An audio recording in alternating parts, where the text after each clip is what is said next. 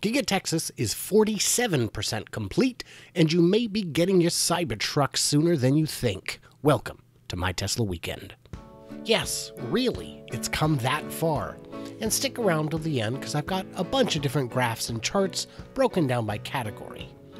Last week I said the word subscribe near the end, and half of you tuned out. So let's get that out of the way now, since it's the only way YouTube knows what kind of videos to show you. Done. Let's go over the major elements and updates, and since so many viewers missed it, I'll show that graph along the way instead. Site prep. I've left this at a steady 95% since the beginning because it appeared essentially done, and it still appears that way, even though more work is always taking place. GeoPier work in the northwest corner is wrapping up, as indicated by the lack of giant gravel piles used to compact the soil beneath what will soon become the battery plant.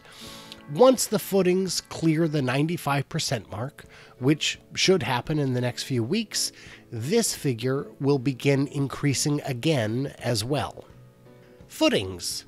If you've watched my weekly construction side-by-side updates, it may feel like the foundation work has been on hold, but the number completed is still increasing at a steady pace.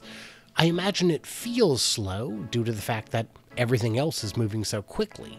You can see the orange line on the weekly chart is still climbing nicely and has more than doubled over the last 9 weeks. The frame. Seen in light gray, and this should come as no surprise, it's simply exploding all over this graph. It looked artificially low until a few weeks ago when I noticed an error in the tabulation that subtracted roofed segments from the frame segments, but it doesn't appear to have had any significant impact on the broader trend line.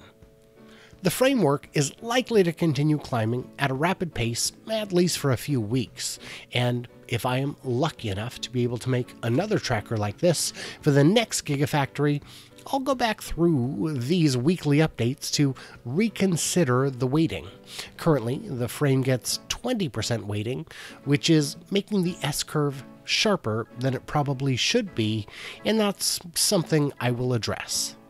The roof. This only gets half weighting, counting for 10%, even the parts that are clearly more than half done, and it's similarly moving awfully fast. It's likely I would reduce the weighting of this aspect as well on a future tracker, but at this point, we're just stampeding toward closing off the exterior walls, which will begin a whole new 4-month countdown to interior completion, which brings us to the interior. We can see a lot of work is already taking place inside, with a lot of material already delivered on site. The concrete floors have been poured in some portion of every one of the various disconnected buildings. Hardware for the installation of HVAC has been spotted in the northernmost building and in the concrete stamping cathedral, and there's also the first GigaPress, aka Mega Casting, which has already been assembled. And just this week, Joe Tetmeyer captured footage of 75 assembly robots being offloaded and stored in containers. All of that supports the conclusion that production is not a year out, but may begin as early as the second quarter. So let's take our weekly look at the completion according to the sitemap, with a big thanks to my Patreons who get bonus material, early access in some cases, and help keep the channel growing. Guys, I can't do it without you, and I appreciate you so much. Here's the site as it appears today. Let's wind it back to December 14th and watch it change week by week. The orange is foundations, the gray is frames, and the dark gray is roofed over sections. To really soak this in, you may want to rewind it a few times to see just how quickly it's changed over just 9 weeks.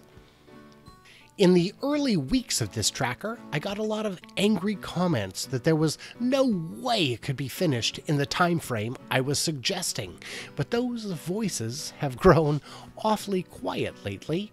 Since the progress is so visible, it's becoming pretty undeniable.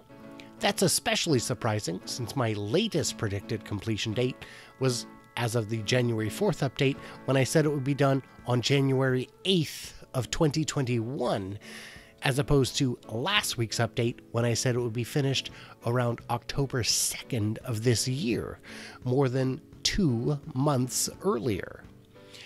And that was a big shift, but that was nothing. Hang on to your butts, my friends. So here it is. Here we go. At the current rate of progress, Giga Texas will be feature complete in 428 days, on or about September 21st of this year. And a lot of the site will be complete before that, with trial production likely beginning well in advance. To manage expectations moving forward, it's important to recognize that we're in the easiest part of the build right now. Even if everything but the exterior walls were up today, the tracker would put the completion at 70%, but there would still be 4 months remaining from the time those walls go up. That was the completion pace in Shanghai for both phases 1 and 2, and it was the assumption I made in my Giga Berlin will be complete in 5 months video, which appears confirmed based on recent updates to the order page in Germany. While I expect these numbers to flatten a bit over the coming 4 to 6 weeks, I'm still confident that the date we have today is awfully strong. But I'd love to know when you think the first model will roll off the line, and which model will be the first one produced. Elon said it will be the Model Y, but a lot of people are still leaning towards the CyberTruck. So let me know what you think. Stay tuned, stay juicy, and I can't wait to hear from you clever robots, maybe even on a road trip this summer, assuming we're able to get the old jibby-jabby in time for that. Oh, and thanks to Joe Tetmeyer for insisting I feature some of his footage. He does great work, and you should definitely check him out. Link in the description.